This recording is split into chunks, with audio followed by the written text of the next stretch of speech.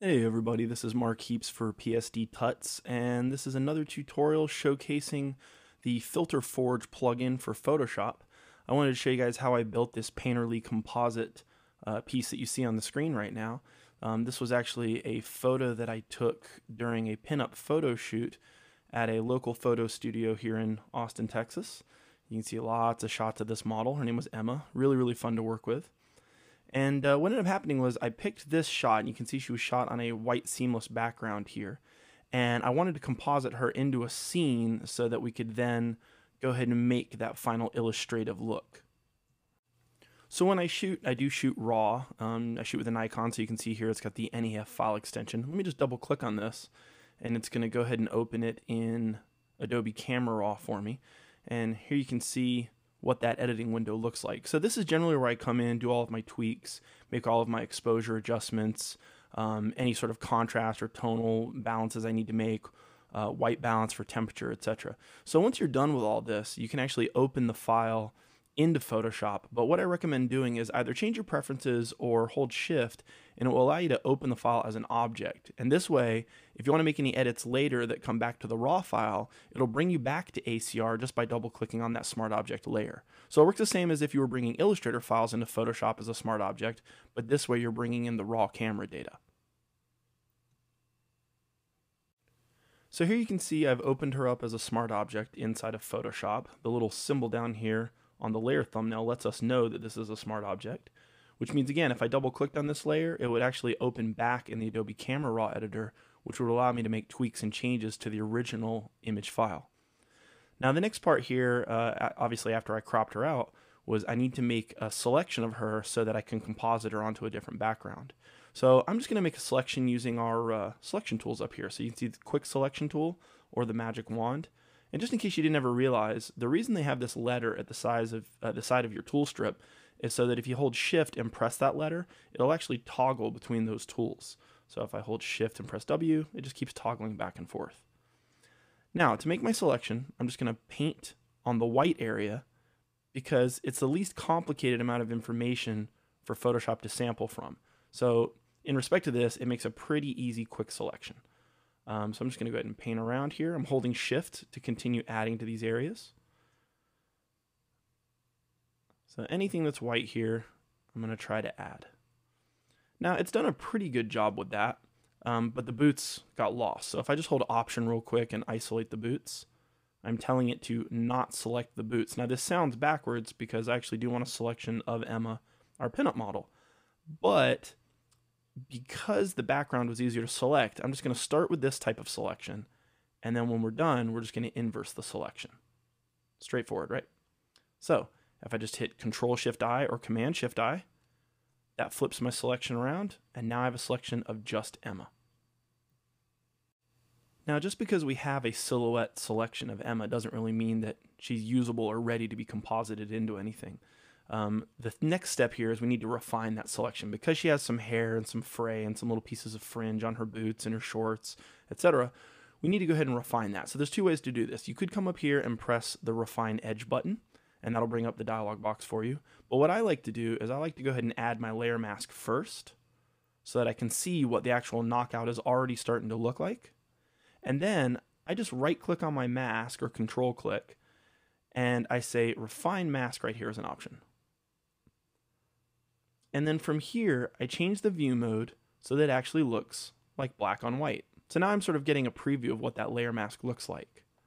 From here, I'm just going to go ahead and use my brush and paint in where I would like it to enhance the selection. I also like to do this with Smart Radius turned on. And I'm just going to press my right bracket key to make my brush a little bit bigger, and I'm just going to paint right around the edge of her head and then let go. And see how that auto calculates the sensitivity to what's going on with the hair here? It just isolates that very nicely. So I just go around that, double check that I got all the hair. I can increase the contrast a little bit if I want that to be a little bit stronger. A little bit more over here. Grab a bit of that. Make sure none of this fray in her shorts goes missing.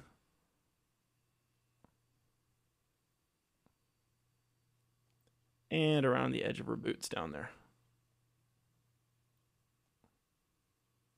So when you're happy with that, just go ahead and press OK, and you can see for the output type, it says output to layer mask. So this is just going to update the layer mask that I have here.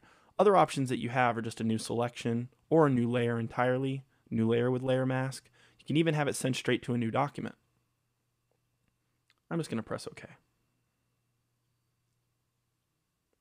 So now I've got a much better selection of her silhouette form, which makes her much more usable for compositing.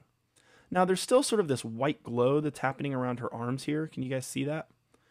The problem with this is that I shot in a studio with a white seamless backdrop, and so what's happening is I'm getting a lot of reflection from the lights and how those actually bounced back up and caught on her skin. Now you could try to spend just hours and hours and hours painting that out and blending it. A little cheater trick that I like to use is just come down to your layer styles and choose inner shadow. And this looks pretty bad, right? It looks almost like a bad beveled image of her. But what you can do is place your cursor inside here and just move around where that shadow is. Now, I don't ever use this angle thing up here. It's just much easier for me to visualize while I'm moving it around.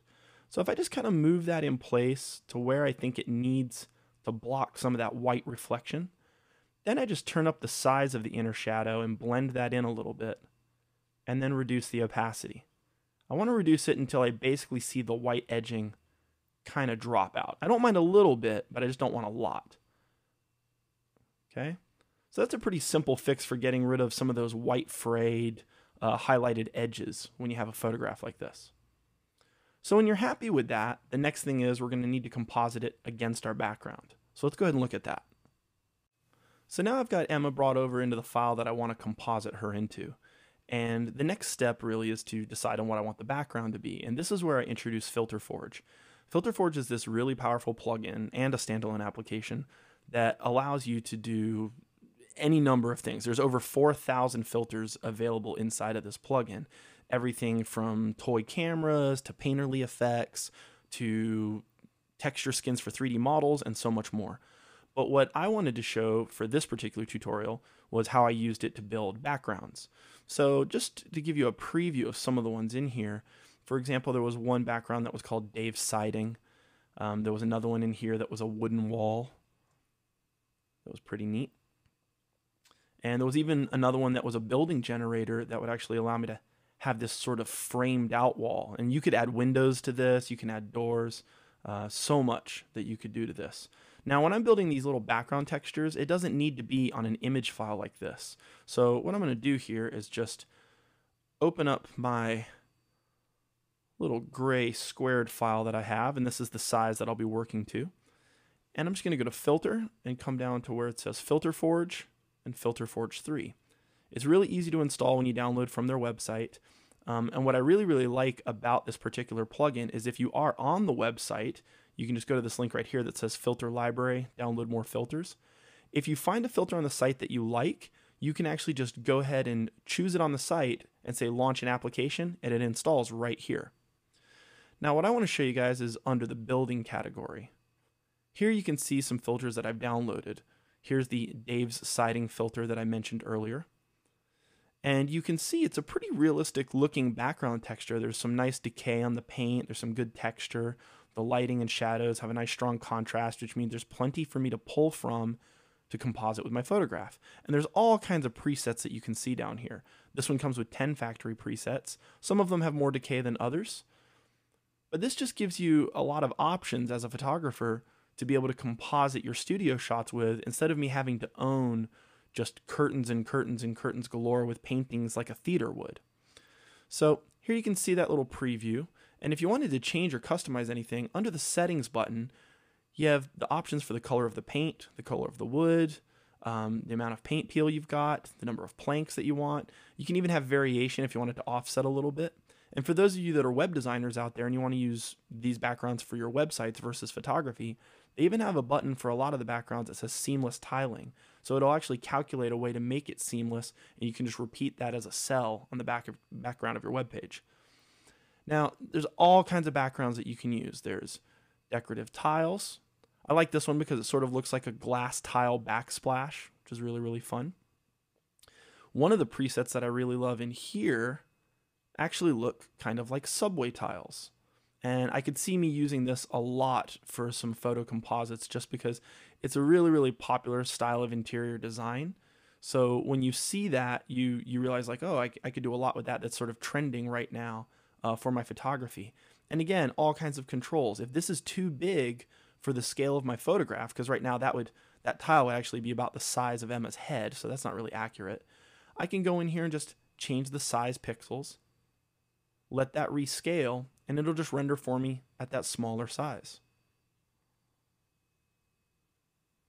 This is extremely useful. So some of the pieces and filters that I used for this particular demo was more rough wood, and you're going to see this a little bit later on, but I used this to make a window pane for the front of the subject. And then I experimented with some other things like rough plastering, slate flooring. Here's our wood texture that you saw earlier. And then here's that wooden house generator that actually allowed me to produce that wall in the background with the framing on it. So all of these filters just have so many controls that you really, really can have limitless options for how you want to make your backgrounds dynamic. Okay, so when you're done with it, you can just hit apply. It'll go ahead and render that back to Photoshop, and then we can start building out our composite piece. So here back in my working file, again, I showed you earlier some of the backgrounds that I had applied to that gray file. The one I ended up deciding on was this wooden wall. And I did explore some other ideas for compositing. I thought about, maybe if I split the two, I could put a mask in here and have these two types of backgrounds. But in the end, I just kind of liked the wooden wall on its own. But I wanted to build some depth into this scene. So I started adding some cast shadows. You can see here I just made a selection of her silhouette. You can do that by pressing Command or Control on PC and clicking on this layer thumbnail, and that gives me her selection again. And on a duplicate layer, I filled that with black, reduced the opacity. And what I did here is I converted it to a smart object so that I could add Gaussian blur. Now the reason I do this after it's a smart object is because if I think that I blurred it too much or not enough, I can just double click right here and change the original blur settings. This is the beauty of using those smart objects, is it allows you to work non-destructively and you can go back and change settings later.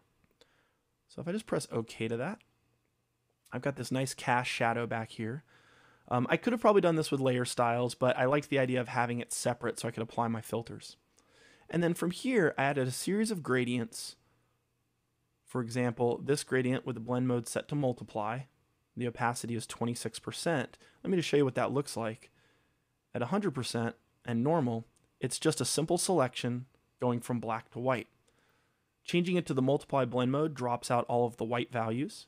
And then reducing the opacity just allows those black values to blend right in there. So that gives me a little bit more lighting underneath this shelf. And the idea here is that when I took this photo, I had a light above and to the left of her. So I'm just trying to mimic some of that. In here, I added a secondary shadow just for a little bit more dramatic effect. And then I put this radial gradient right over the whole scene of the background to mimic that light source. So you can see that actually changes the effect quite a bit and makes it a little bit more believable as a composite. Now, one of the things that happens here is these areas of the background, because they're digitally rendered, they look really strong. There's a lot of high contrast going on in here. I could lessen the contrast, but what I think I really need is to add some contrast to Emma herself. So I did this with a levels adjustment layer. And if you ever want to have access to those, you just come down to here where you see this half-dipped cookie, choose levels, and that will bring up the levels dialog box. Now, I've done this already, so let me just show you guys what that looks like. And what I've done in here is I've taken the low key slider. You have two sliders in your levels dialog box. One is called the low key, which is this one on the left of the input levels. And then you have your high key slider, which is the bright slider on the right of the input levels. And all I did was bring this in to where the start of the histogram shows data, so I could just bring up that contrast. Now, if you ever want to see exactly which pixels are being affected, just hold Option when you're sliding this, and you'll slowly see a little preview of which pixels are starting to turn black. That way you know exactly what's being affected. Now, to make sure that this happened only to Emma's layer, I could have put a mask on here just selecting her out, but instead I used a clipping group. So if you just hold your Alt or Option button and you place the cursor between these two layers, you can see we get this custom little symbol. If I click that out, now the levels are affecting the entire image. And that actually doesn't look bad, but the idea was to not increase contrast on the background. So if I just option click between these two again, now that's only affecting Emma. And I didn't need to make any selections or any masks. So the next step here after doing the levels was to try to create some depth in the composite, just so you get an illusion of a real room and a real scene, right? Versus a model starkly standing in front of a backdrop. So the idea here was to add this frame like you're looking through a barn and what that might look like. So what I've done here is I've added this frame with a broken window pane. Okay, and you see all the glass broken up here. And right now it's really blurry. Let me turn off this Gaussian blur smart filter that I have, and you can see what it actually looks like, right? So here's that rough wood filter that I showed you earlier in Filter Forge. And what this did is it actually built a wall out of all these planks, and I just masked that out and duplicated it to build my frame. And then this is actually a filter they have called, I think it's called Ice Age. And this is just applied to a composite of the scene as it is. Now I have these composed together as a smart object. Let me show you what they look like individually. So here you can see there's one wood wall that's made with the rough wood filter in Filter Forge. And here's the other rough wood built with Filter Forge. And I love the way that this looks. I can imagine doing some spray paint on here, some old vintage printed signs or typography. That would look really, really cool. And then down here at the bottom, let me just turn these off, you can see my icy glass window. And all this is a composite of the scene. And then I just turned this into the Ice Age filter. And then later I masked that out. I just did that kind of abruptly with a pen tool. But it gave the effect of this broken window glass. Okay, so now you can see what that looks like. So to do this, I just took the scene as it was, and I pressed Command-Shift-Option-E or Control-Shift-Alt-E to get a merged version. You can see here that new layer is produced. And from here, just to save some processing, I'm going to run this through Filter Forge as its own individual file. So let me just choose Duplicate Layer, New File. So here I have just this image on its own layer in its own file. Now I can go to Filter, Filter Forge 3, and choose Ice Age. And what this will do is it will give the effect that there's something trapped in this block of ice. Now with the presets that we have over here, you have some really extreme looking presets, but you have some that are very, very subtle. I personally kind of just liked the default one. And some of the custom settings that we have available to us are things like the frostiness, the roughness of the ice thickness. The thing that I really liked down here at the bottom says air inclusions. This is sort of the degree of bubbles and pockets that you want to see in the detail of the ice itself. Now granted, it's designed to look like ice, but I've taken pictures of lots of old barns, and I can tell you windows as they age over 100, 150 years, the glass actually does start to look like this. So this was a really nice filter to be able to use to add to this composite effect. When you see this done, you can just go ahead and hit apply, and it's going to end up back in your Photoshop file. So here you can see I've got the Ice Age filter that's been applied back to my Photoshop file, to my composite. And so to make this look like the window pane is in front of the scene, I'm just going to go ahead and turn on that rough wood that we made earlier with Filter Forge. So here's one panel that was made, and that was just made over the gray file that I talked about earlier. And I just masked that out with a selection. Just duplicate that same layer and make a vertical version. Again, same thing, just a quick little lasso down here to make a mask along this black contrast edge. And there's my frame. And then to make my window, I just went in here real quick. Now you can do this with a pen tool or a lasso tool or whatever you want. I'm just going to go ahead for this little demo, use the polygonal lasso, and I'm just going to sort of click along some of these cracks that I see in here and some of these deformations. Okay, so there's one. Let me just double tap here to close out my selection. I'm going to grab one from the bottom here. Just sort of go along some of the detail that I see. It doesn't have to be too perfect, although you could spend a little bit of time on this if you wanted to.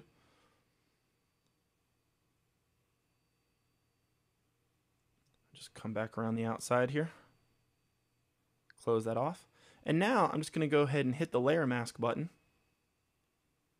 So now I've got my little window scene, and I can take this and composite it back into the original photograph that we had earlier. Now to do that, I want to be able to retain some editing back to this file. So I'm just going to go ahead and convert this to a smart object, and now copy this layer back into our composite file. So here's our little window pane smart object layer that's been pasted from our other file. You can see here it's a smart object, so in case I want to edit it, I can just double click on this and go back to that source file again. And it looks pretty good as a composite now. We're starting to add some depth to our scene. We've got things in front of our subject, we've got the wall behind our subject. But again, if I was shooting with a camera and I was focusing on her, this window pane would not be so sharp, it would not be so detailed. So I'm just going to go ahead and blur that real quick. So I'm just going to go up here to Filter, and I'm just going to use a simple Gaussian blur. I'm just going to soften that up a little bit. Not too much, that would look kind of crazy. I want to keep some of the detail in there, but not so much that that is distracting and not giving the illusion of perspective. So I'm just go ahead and press OK here. And then the very last thing that I like to do, and I do this with almost all of my composites, is I add some sort of exclusion layer so that I can bring all of the tones together. So to do this here, I've just added a solid color layer. Now you do that, again, just coming down to this little half-dipped cookie, and you just choose solid color. And when you do that, it's just going to give you your color picker. You choose a color, and it adds a new layer just like you see here. So I've got this sort of sky blue cyan layer, and I've got that set to exclusion as a blend mode, and then a very low opacity of 10%. But look at the difference here with it on and off. See how it sort of just brings all of the tones together because they're all being blended with one joint calculation around this color.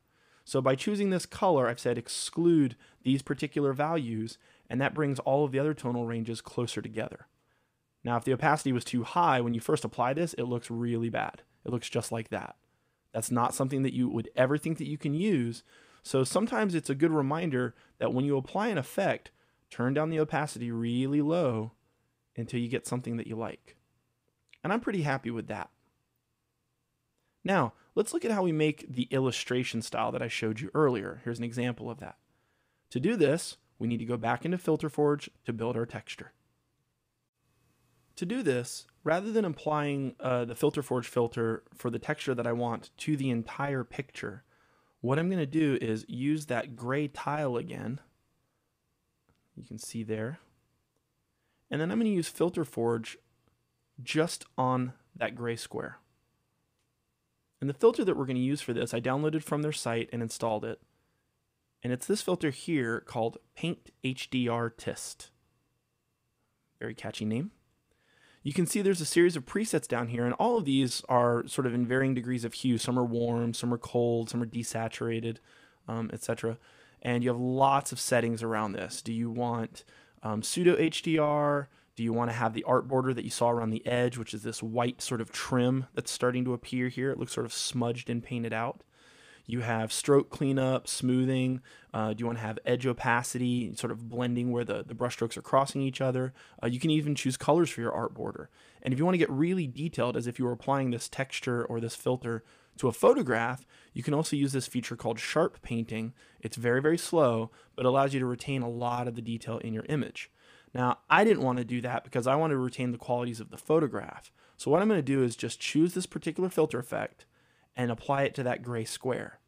Now I'm going to press apply and open that back in Photoshop. So now our HD Artist filter from Filter Forge has been applied to my gray tile. I like the texture, I like what's happening with the art border, it's kind of the effect that I want. So I'm just going to go back over to our composite image. I'm going to do our Command-Shift-Option-E trick again, or Control-Shift-Alt-E if you're on Windows. That will give me a merged version in a new layer. And I'm just going to right-click on that layer and say Duplicate Layer, and pick my other file. Tab over here real quick, and you can see I've got my composite image, as well as our HD Artist texture. And with this layer above, I'm just going to change the blending mode from normal to overlay. And now I have a really cool composite image with this illustration style blended over the texture from Filter Forge. Hope you guys liked that effect and liked what you see. If you have any questions, feel free to post them in the comments area on this tutorial page, and I will try to answer anything you guys ask. Hope you guys are having fun with your pixels. Bye.